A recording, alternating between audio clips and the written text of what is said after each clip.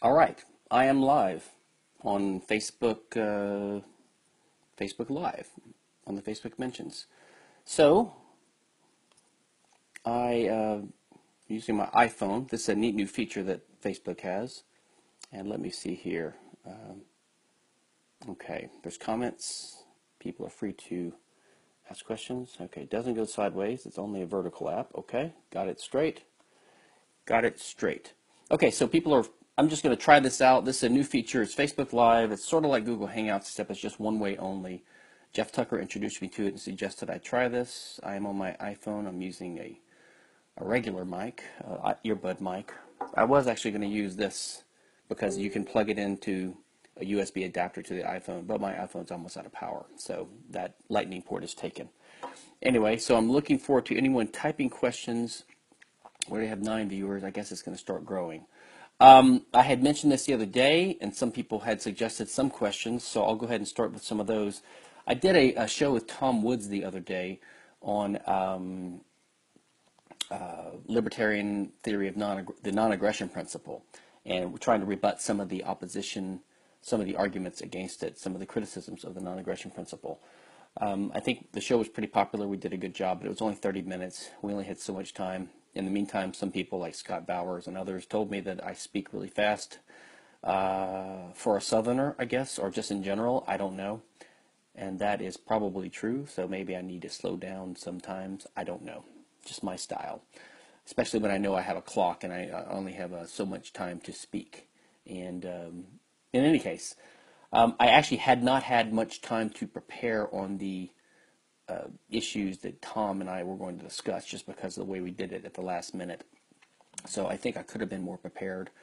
But anyway, I was pretty happy with it. One of my friends, Sebastian Ortiz, mentioned that, excuse me, he mentioned that he thinks at the end I shouldn't have implied that my views on the positive obligations parents arguably have towards children is, I guess, plumbline libertarianism, Rothbardianism, and I didn't mean to. I think I was pretty clear that Rothbard and Walter Block, for example, have a different view on that. It's just my personal view, and it's not that fleshed out, but I've written on it, and I'm leaning that way. Let me put it that way. But I also agree that children's the rights of children as against their parents is not really practically that enforceable in most cases. You can't have a legal system or a court compel a parent to be a good parent. So it's not really that practical of a right to have or practical of an obligation to have, but it could have some legal implications. Someone else on another thread on Facebook, when I mentioned I might do this a few days ago, asked me to address, let's see here, I'm looking on Facebook. It's on Facebook now. I'm not sure where the comments are supposed to show up. Jeff told me they showed up on the iPhone. If anyone's typing comments, I do not see any comments, and I'm not sure why. Let me click on the comments button. No, they're hidden. Maybe no one's typing comments. If anyone could just type a test comment, I see if it comes up. Okay, there we go. Well, I see a join message. So let me hit this button, see what happens. Okay, that just turns the camera around. Okay, it's a pretty cool feature, I gotta say. I see your comment. Sean White just posted a comment, but it's on. Oh, now I see it. Okay, yeah, it's working. So good. So if anyone wants to type a question, I'd be happy to address it. Any libertarian theory issue, anything you want me to go into, I'd be happy to. One person said they wished in the Tom Woods video that I had discussed the issue of verbal threats in more detail. Let me just point out something. I think in the yeah, thumbs up. Hey, my buddy Jack Chris just joined too. Jack, you need to try this feature out. It's pretty cool.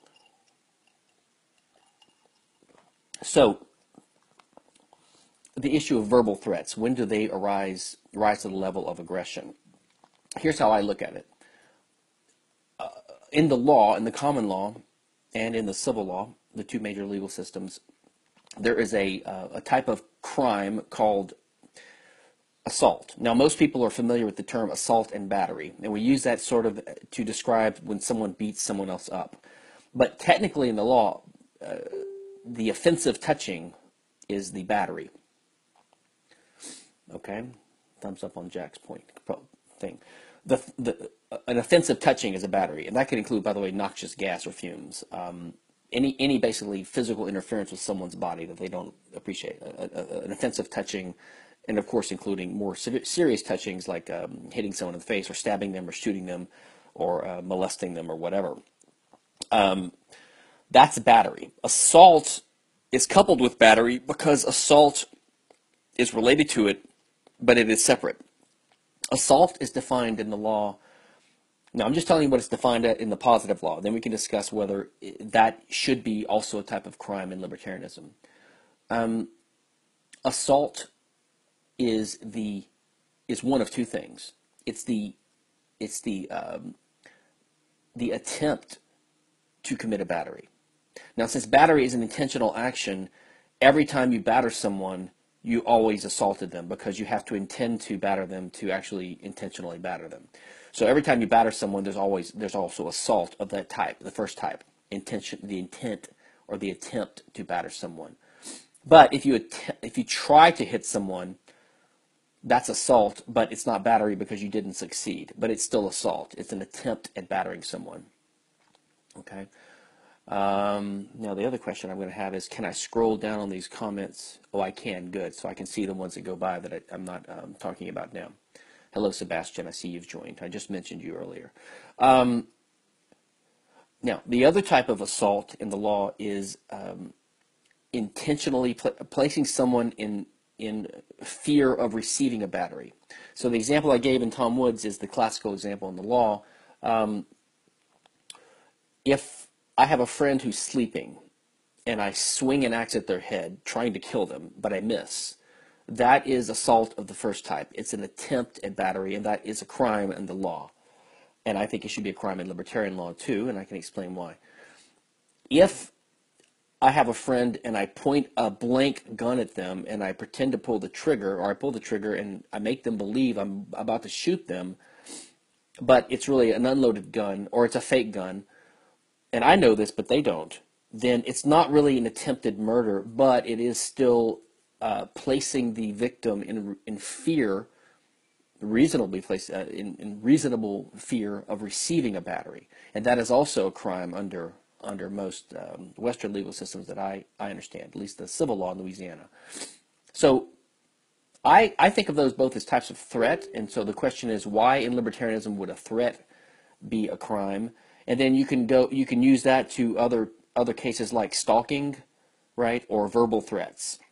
Why should these, or should they be considered aggression under libertarianism? And I think they should. I actually think the common law crimes of assault of both types are species of aggression, and the common law is right to classify them as types of crimes. And the reason I give is something I go into in some of my writings, like my 1995. If you go to my website, StephanKinsella.com, you'll see I have some articles from the Journal of Libertarian Studies and one in the Loyola of Los Angeles Law Review on estoppel and a punishment, a theory of rights, a libertarian theory of rights based upon estoppel and punishment. And I go into examples there about why we would consider assault or threats, including some verbal threats and including stalking, to be types of aggression. And the basic answer is, in my view, is that my thinking of rights, the non-aggression principle as first formulated for libertarians is that you don't have the right to initiate force against others, but you do have the right to retaliate against others. And you see there's a certain symmetry there. The symmetry is that force is permissible only if it's in response to force. But if someone did not use force against you, you can't use force against them. If they just insult you with their words, then you can insult them back with your words. So there's, again, a type of symmetry, but you can't use force to stop them from insulting you, etc. There are some interesting side cases, or not really exceptions. They sound like exceptions at first, but I believe, for example, the traditional doctrine of fighting words is not completely unlibertarian. That is that certain words you say to someone are so provocative that if they sock you in the jaw because they're upset, then it's not really a crime.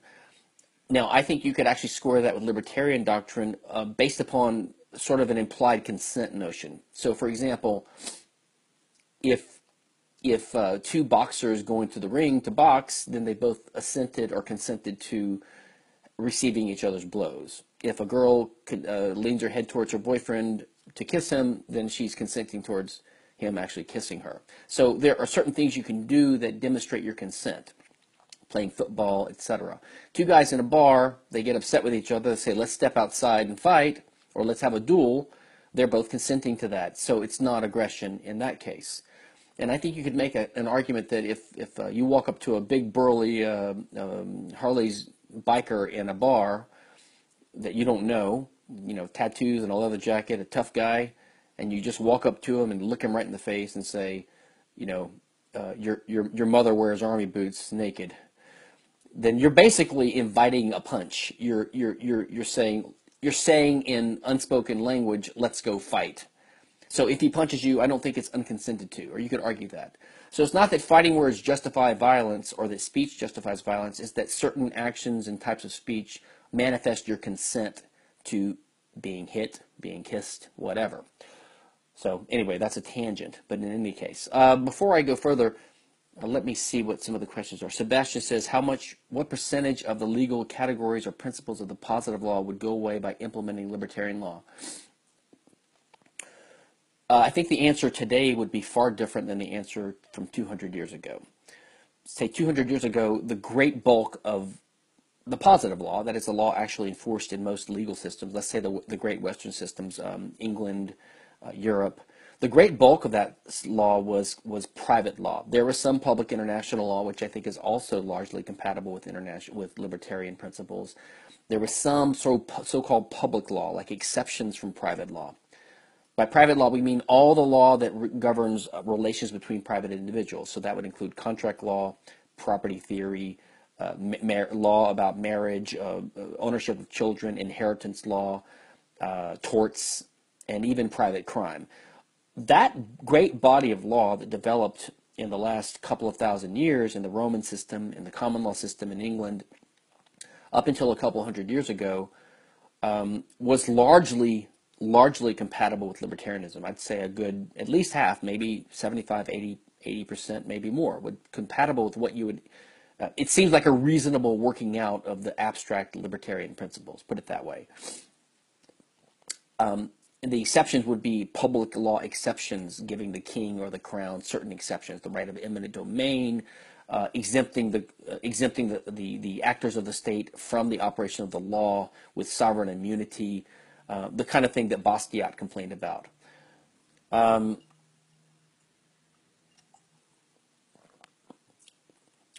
So, accepting the public law, the state exceptions, conscription, the rules of war, things like that.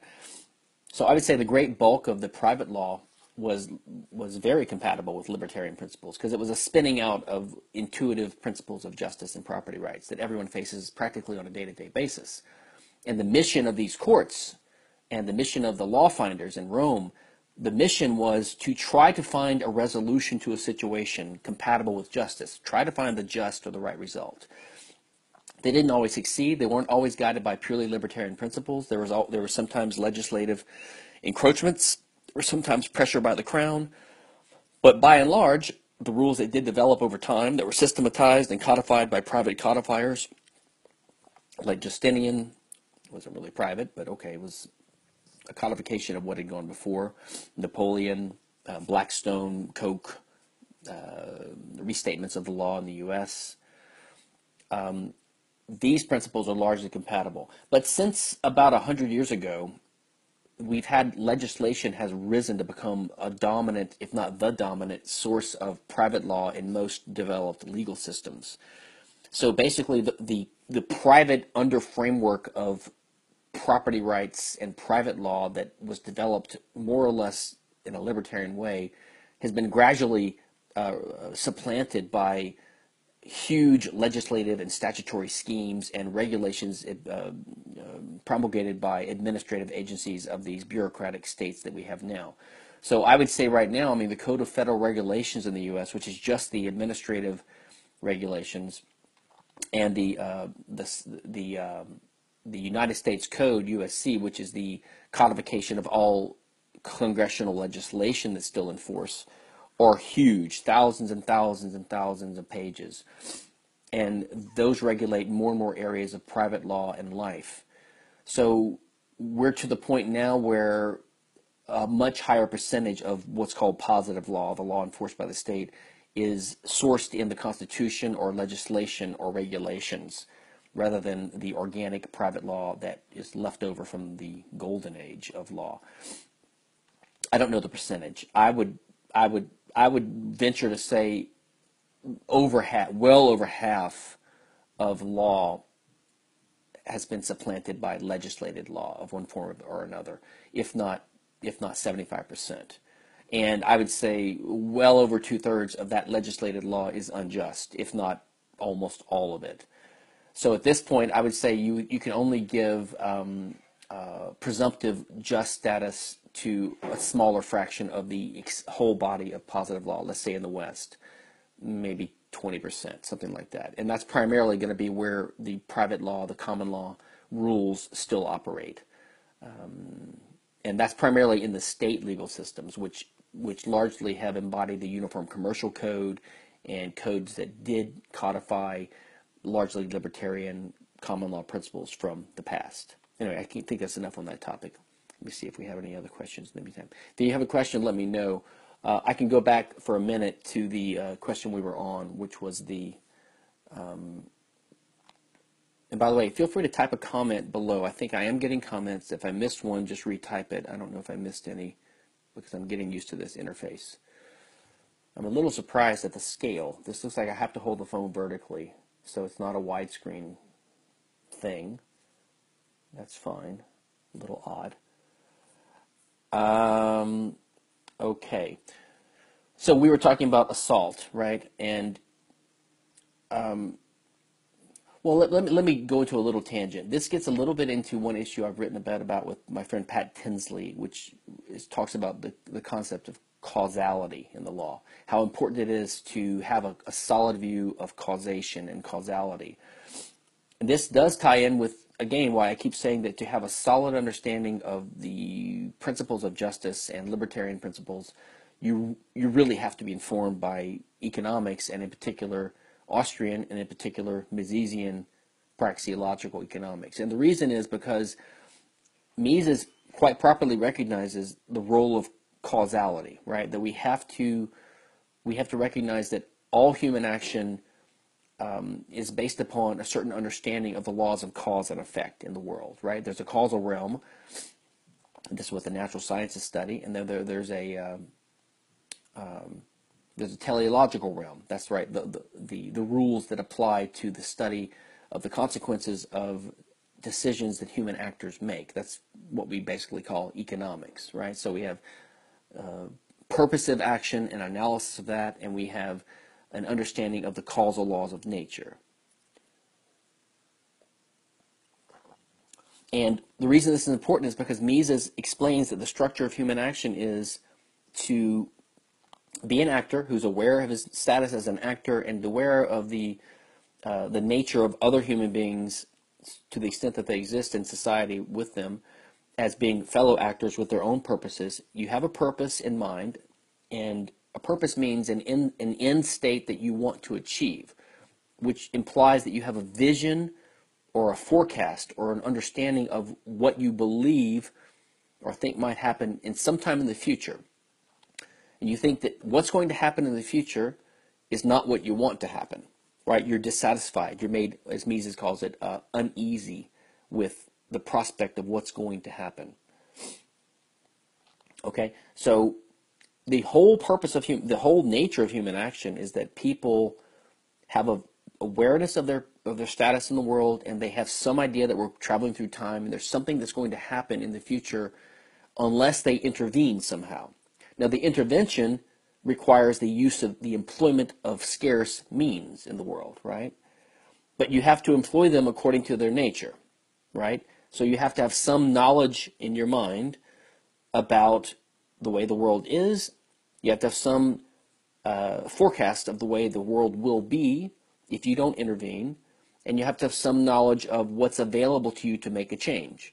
right? So you have to have knowledge about what the causal laws are, what the laws of physics are, what tools, what means are in your environment that are available to you to manipulate, to grapple with, to grasp, to handle, to somehow change the course of events. So this is the entire essence of human action. This is what we do. It's breaking it down into a very analytical structure. So we use our knowledge about the way the world is and the way the causal laws are that we think to imagine what will happen in the future. We imagine possible things that we can do in the future, right? This is where the economic idea of opportunity cost comes in. You can only do one thing, and the other things that you have to be sacrificed would be the opportunity cost of that. So you choose your most valued end, and you pursue it by selecting and using means that you believe with your knowledge are calculated to help you obtain the end. So this is why causation is embedded in the entire understanding of what we do every second of our lives when we act. We are operating on some kind of understanding of what causality is and causal laws. Okay, so this is why causation in libertarian theory is also important. When we want to ascribe responsibility to someone for committing an act that we think is wrong, that needs to be protected against or defended against or punished or retaliated against or condemned as wrong, number one, we have to view these other people as human actors. That is not robotic automatons with no purpose. It's best to understand fellow humans not as robots, but as fellow humans like we are with ends and purposes. And then from our understanding of the way our lives work and the way what we've experienced in terms of interaction with others, we develop a sense of what their intention probably is. To fully characterize someone else's action, you need to understand what their purpose is or their end. So you need to characterize them as actors. You need to characterize what they're doing as an action, which means there's an end, there's a means employed, and there's a certain purpose. So you have to try to use what Mises calls Verstehen. It's a German word meaning the understanding. You have to characterize what they're doing in a certain way. So doing that is what the legal system does in a more formal way. For example, that's why the legal system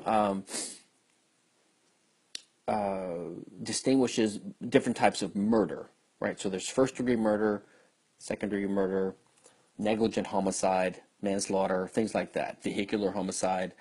They generally characterize the action as the same in some sense. That is, the outcome is the same. Someone was killed. There's a homicide, the death of a man.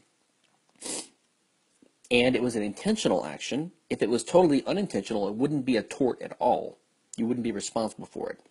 You know, if an asteroid falls on my neighbor and kills him, it's not a tort by the asteroid or by me, because I had nothing to do with it, and the asteroid didn't have any intentionality, no mens rea. So it wouldn't be an action. There's no responsibility to be ascribed. Likewise, if I have a seizure, you know, I'm sitting next to someone at a movie, and I just have a seizure, and my hand just starts flailing wildly and strikes this other person and harms them. It's not really an intentional action, so arguably I'm not responsible for that. Let's assume it's the first time and I had no reason to think. So you have to have some degree of intentionality. Now, the way I look at it is you have a spectrum, a continuum, going from fully intentional down to sort of intentional, which is what we call in the law negligence. Okay, so if I don't want to kill you, but I'm just not being careful enough and my car accidentally runs into you and I kill you, it's partially intentional, not fully intentional. The outcome is still the same. There's a death, but the intentionality is lower. So my view is sort of you have to imagine the way we classify the severity of the crimes and therefore the severity of the retaliation or the restitution that could be a response to that is like a product of the outcome and the intentionality. And so it's worse to intentionally murder someone than to accidentally kill them. So because your intentionality is like 1,000th of that of the murder, or something like that. So you have to take these things into account, and that's roughly what the law does in having a lower punishment for someone who accidentally commits homicide, as someone who commits first-degree murder. And it's why second-degree murder and manslaughter don't have as severe penalties as first-degree murder. And I think that makes sense. And I go into that in that causality article and also in my punishment and proportionality article, if anyone wants to look in more detail. Okay, we had another question. Tony Vincent. What do you think of the HHH physical removal service? That's very funny. There's a Facebook site called HHH, which means HAPA, physical removal service, just kind of... I'm not sure if it's making fun of Hoppe or making fun of his critics. I can't tell. It's just a funny, irreverent site, sort of riffing on a comment Hoppe made about private property communities, private covenant orders, having to exclude certain types of people.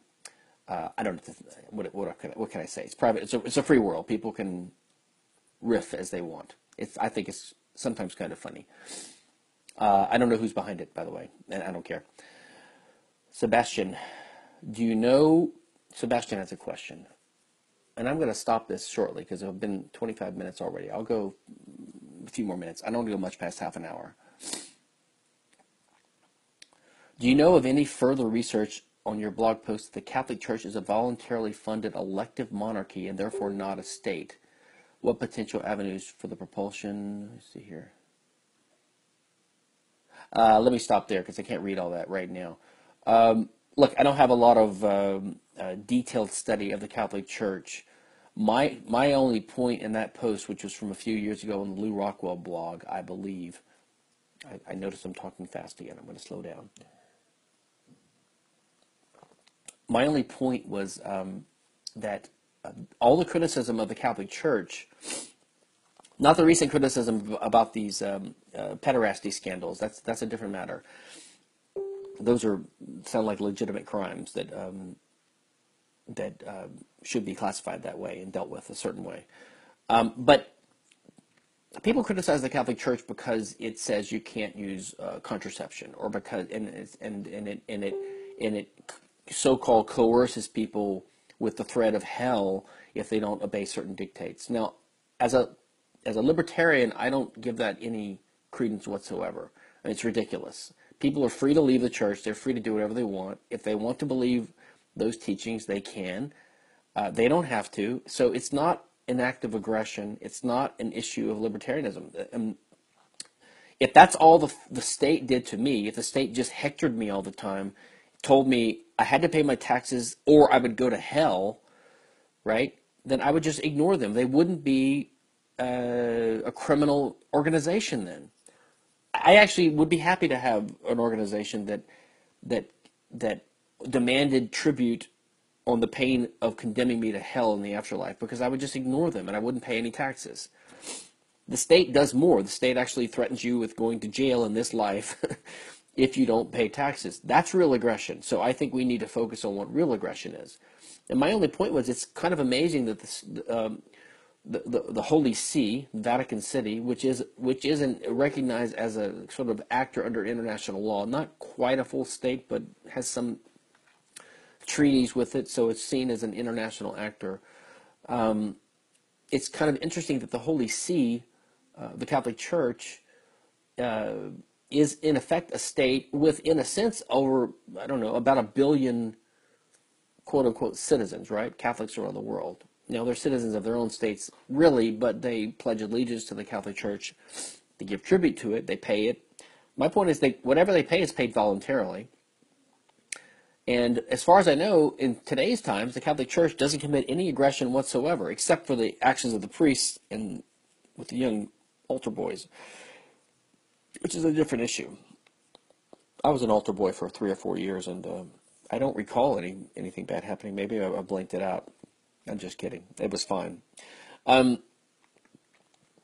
So the Catholic Church is basically a quasi-state with 1 billion citizens, which doesn't impose any taxes, doesn't cause any wars, doesn't put anyone in jail for anything, doesn't outlaw anything with a threat of any kind of physical force. So that was my only point, that it's, in a sense, the most libertarian state in the world right now. Okay. Let's see what else we have here. I got a comment, no taxes in hell. Sounds decent. That's true, and that's where all the fun people will be, right? Oliver Westcott has a question. Do you see a practical difference between a world of states and a world of private homeowners associations? Absolutely. Millions of differences. Primarily a difference in terms of justice, right? States are not just, and private associations would be just. So that's the primary difference in terms of justice, in terms of ethics. But in terms of the way the world would look, it would be greatly different for several reasons. Number one, you would have, instead of 200 states, you would have tens of millions of these associations. So the numbers would be so much greater, and the size would be so much smaller, right? So that's a huge difference right there. And their purpose would be to satisfy the customer. It wouldn't be to set up a propaganda organization whose function is to exist and survive and to exploit the people as much as possible. And I would recommend you look at Hoppe's great book on banking in nation states, a great article, which is in I think the Review of Austrian Economics. It's also in one of his books. I think it may be in Economics and Ethics of Private Property or in The Great Fiction. I forgot which book it's in. He discusses there the process by which the state gradually monopolizes areas of human life to exert more and more control over the population that it basically is exploiting. It sets up control of money, roads, defense, police, the law, even language in some cases, right? And education too, education of the children. So it does these things insidiously. Whereas a homeowner association would have no ability to monopolize anything like that. So yes, there'd be any number of differences. There could arise private associations or covenant communities, as Hoppe calls them, that you wouldn't personally like. But if you stayed there, you would actually be consenting to the rules. And if you didn't like it, you could join one of the other 10 million in the world. So it would be a completely different landscape. Much more liberty, much more prosperity, much more free markets, much more freedom. And, corruption, as we know it now, would be orders of magnitude different and less, in my view. I think I'm going to shut this down now. This was an experiment. I hope it didn't go too badly. I think it was okay. Next time I'll use a proper microphone. I'll just get my phone charged ahead of time. Like I said in the beginning, I could actually use this. I've tried it on my phone. This is the one I use, my Audio-Technica, for my computer. And it actually works on my iPhone if you have an adapter, which I have. You have to have a USB adapter. But the problem is this adapter has no power, a little power plug-in, so you can't have power going to your phone at the same time. So next time I'm going to try a proper microphone. Anyway, if this works out all right, we'll try it again. I hope everyone enjoyed it. Thanks so much. Feel free to post any questions, and maybe I'll get to them in another Facebook Live video. Thank you. Bye-bye.